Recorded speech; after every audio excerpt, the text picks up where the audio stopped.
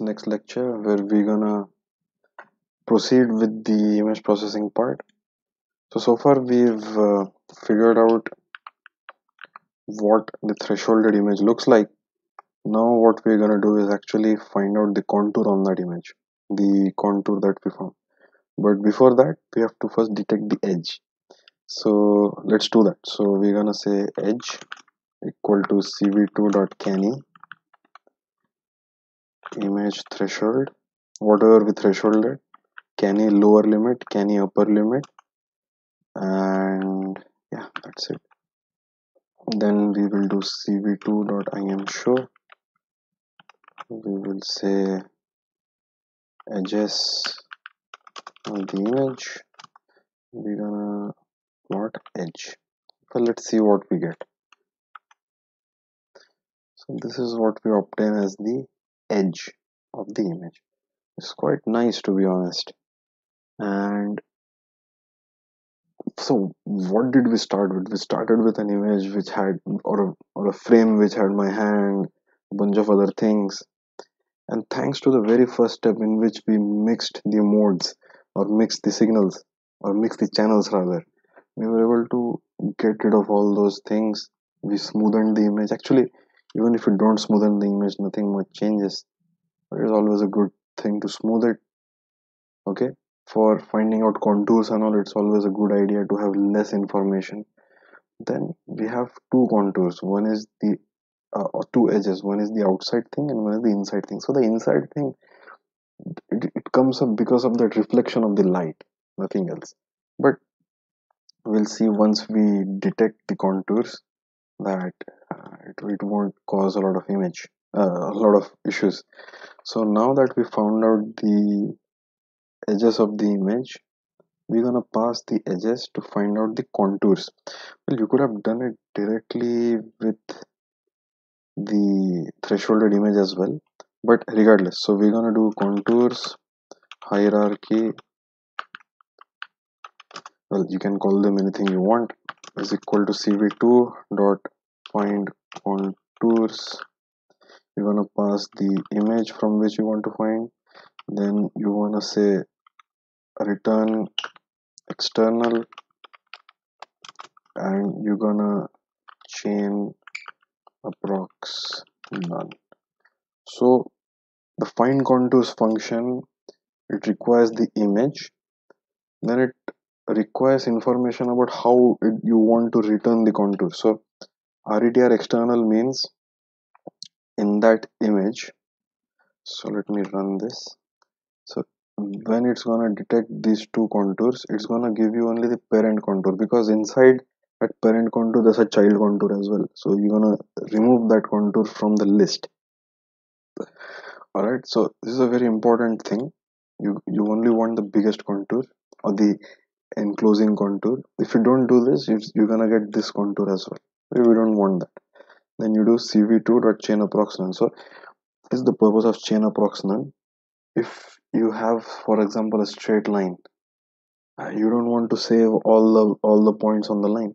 You can simply save the 2 points. So if you do chain approx simple, you're gonna save the end points. You're gonna interpolate once you start doing something with it. But in this case, we have a complicated surface, so we do chain approx none. Right, this helps you obtain the various contours, not the various contour, but the largest contour.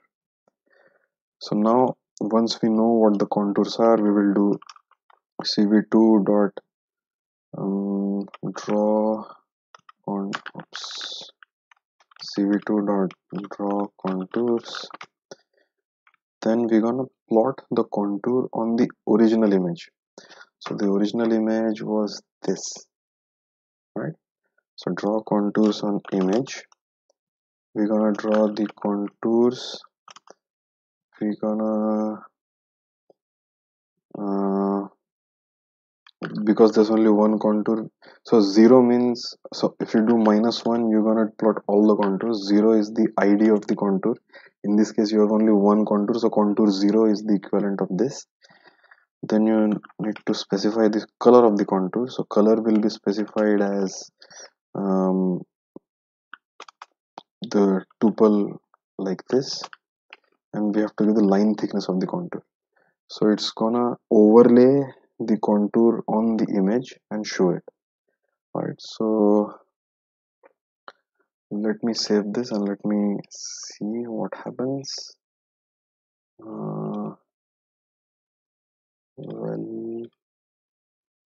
where is the original image?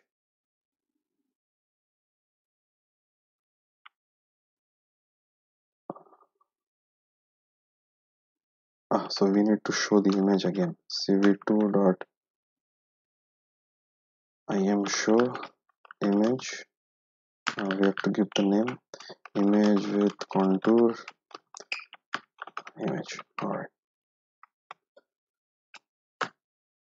All right, this is great. We've detected the contour of the balloon. So to 0 to 55, 0 means BGR. So G, so then the color of the contour becomes green. In case you want a red contour, then you, instead of G channel to 255, we're gonna set it to this to 255. So this is gonna make the contour to be red. Okay, it's as simple as that. So far what we have done is great. We've identified the contour, we've plotted the contour. Now we also want the area of the contour, right? So what is the area of the contour? So thankfully we have functions which help us in finding out the area, the perimeter of the contour. So it's cv2 dot contour area contour 0. So this is the main contour. In case you have other contours, you have to give different indices like this, but because we have only one contour, it's going to be contour 0.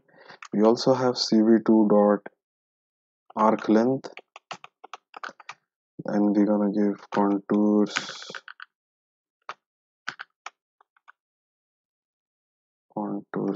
0. Alright, so these two should give us the area equals percentage f slash t and length equal to percentage f slash n percentage, we're gonna call this CA and we're gonna call this CL. So then CA comma CL. So let's see what happens when we run this. Let me close all the images. So the argument is required.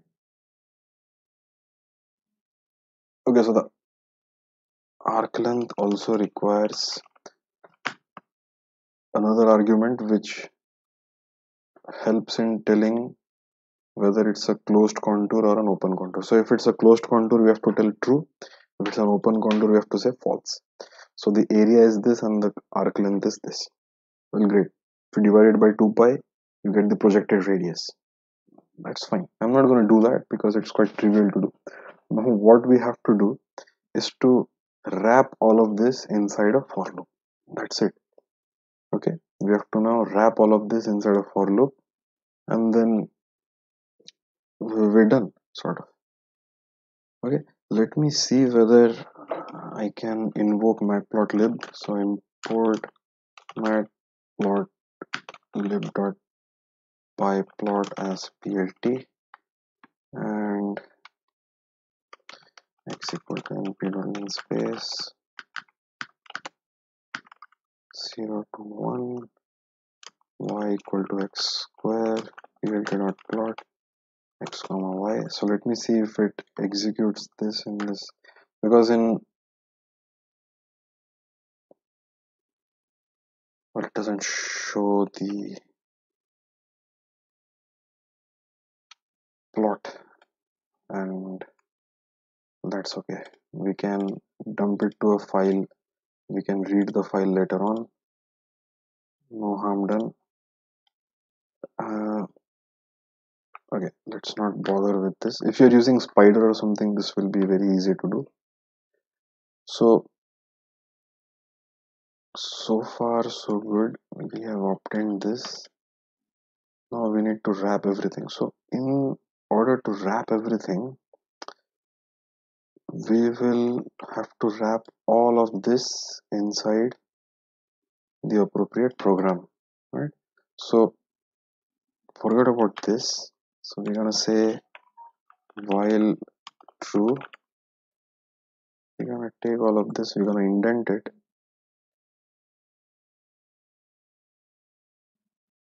All right, and instead of writing down area and length, we're gonna simply output the percentage f, I mean the area and the length. This weight key we will make it as 1, and we're gonna only show the last image. We don't want to show the edges and all, because in the end the manifestation of all that is through the red contour on the original image. So the final image should be showing the balloon with the red contour. All right. So let's see what happens. Amazing. So you can see that sometimes the internal thing is also showing. So we need to find out a way of avoiding that internal thing. I mean, for most of the part, it doesn't really cause an issue. Perfect. So for most of the part, it doesn't cause an issue, but when it does cause an issue, how do you get rid of that? Well, you're printing the contour zeros, as such you don't face an error. Okay, so tell you what, we're gonna persist with this. Now how do you dump it to a file? I'm gonna remove this percentage n. I'm gonna remove this because I don't want to see the image. I just want to look at the values on the command line. Okay, sometimes you do have that small contour appearing. Right, so let's try to fix that. Let's try to fix that. I'll let this code execute. All right, so over here we have the contours and the hierarchy. Now we need to extract the largest contour. Okay, so before that, let us see some whether we can find some common trend. When you have the smaller contour, the area of that smaller contour is quite small, so it's like 1372, 1445, 1451, and so on. So the the larger contour is significantly larger than the smaller contour. So that gives us a clue on how we can isolate the larger contour. Okay, so once we've obtained the contours, we're gonna take the contours and convert it to a list. So contours equal to list contours. After converting it to a list, let's take the selected contour, or let's take the 0th contour and assign it to a selected contour. So in the end, the selected contour will be the largest contour, but we can assign selected contour default as the 0th contour. So contours 0. Okay, dot copy. We're gonna make a copy of it. So now for contour in contours, that is, it will loop over the different IDs of the contours. We will say if cv2 dot contour area of contour is larger than 2000, then selected contour is equal to contour. Alright, so it means that if that particular contour is having, so this is basically initialization of the variable. Initialization of the variable. It has, I mean, you could do without this as well. Then once you've initialized, if you find a contour in the contours list, which has an area larger than 2000, you make it as a selected contour. Well, 2000 also, I mean, we could make it very well as 3000. Well, towards the end, what is the area? Let's see. We don't want to discard those. Towards the end, it's 21,000, so we can make it 3000 as well. So then it's the selected contour. And once we found this, we want to plot only the selected contour. So contours, comma. Okay, so it turns out when I was using a smaller kernel for the Gaussian blur, that is a smaller area for the Gaussian blur, it was giving me a lot of isolated contours as well. So let me show you what I mean. Let me make the kernel size as 9, and let me show you the edge detected after making the kernel size 9. So let me run this. So if you look closely, I'm not sure whether I'll be able to zoom it, but there's a small contour pocket near this which is not actually joined. Okay, and that gives us a bunch of broken contours which are not helping our cause. So we need to blur it with a larger kernel. Here in this case it's 21. After blurring, we will remove those isolated pockets. It's more smooth now. Okay, so let me stop this.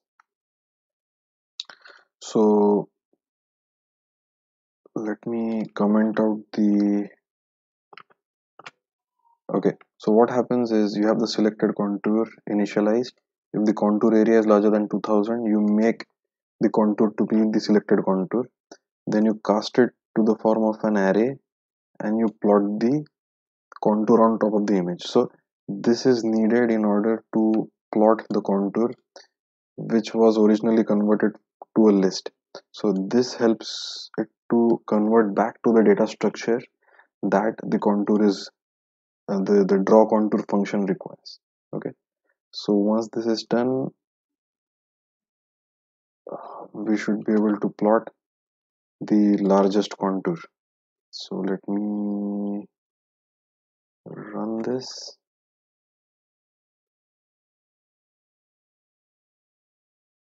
Everything seems to be going as per plan.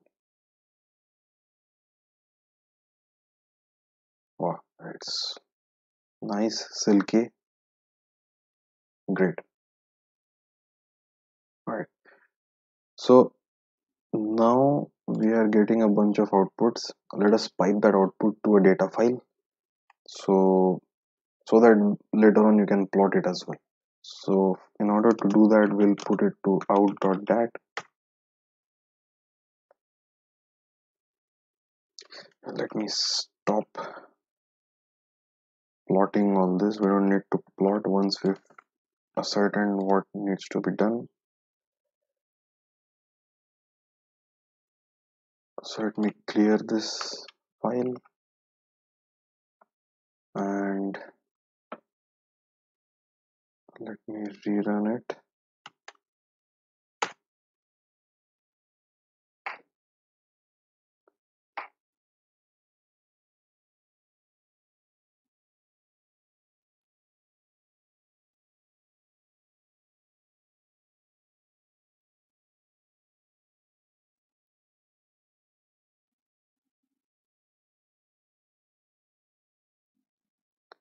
So here we have all the areas and the parameters. Okay, so we can now load this file into Python and plot it as well. So with this in mind, um, we've